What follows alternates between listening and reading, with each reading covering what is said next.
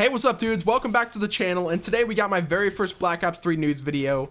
I was going to make one earlier today regarding the announcement of Black Ops 3, but I decided that I wanted to wait it out, because usually whenever we get information about COD, it's in an influx. We get more than one bit of intel every time they leak something, so I was right guys. We got our very first sneak peek of what the new COD game's era is going to be, and it looks like, you know, with Advanced Warfare, it was a new era of COD, and it looks like Black Ops 3 is going to be taking along that same path of the new era of Call of Duty. And it looks to appear this character model, it looks like kind of a box art picture of the character, and he's got, you know, his dual pistols, he's got his akimbo pistols ready to wreck some people up.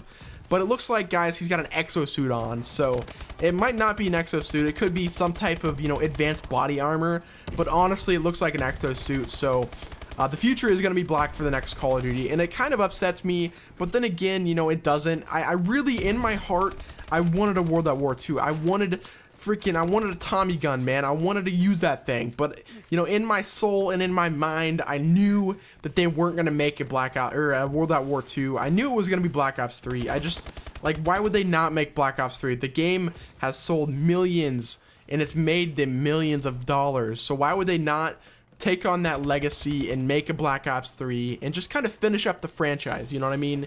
I knew that that was going to happen. I saw it a mile away.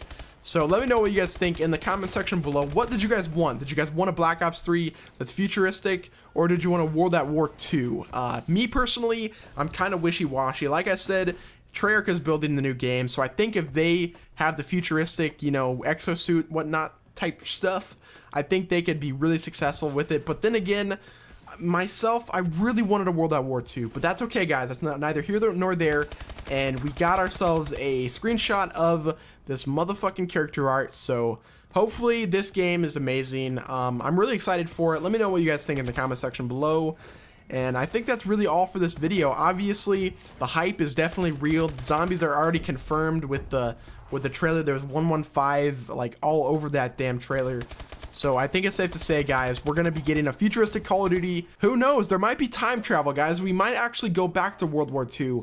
We have no idea, but that's my hope. That's my plan. But that's all for this video, guys. If you guys could do me a favor and like this video and subscribe to my channel for more Call of Duty news and information, guys. The hype is real. I'm going to be covering it every single step of the way. So until next time, this has been your boy Nemo, and I'm out. Peace. Bring the madness.